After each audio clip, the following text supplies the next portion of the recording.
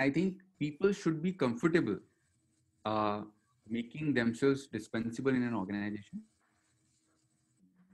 That is not that they're not doing their bit of the work, but they have enabled their team members to the state where without them organization can work. Correct.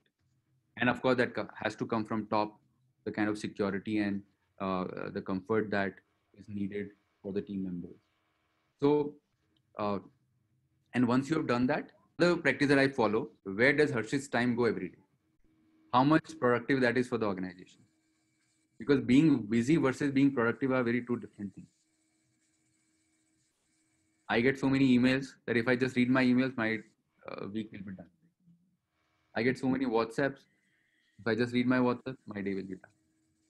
So again, there is a lens of prioritization separately, but also keep reducing that list, and that list has to change every time.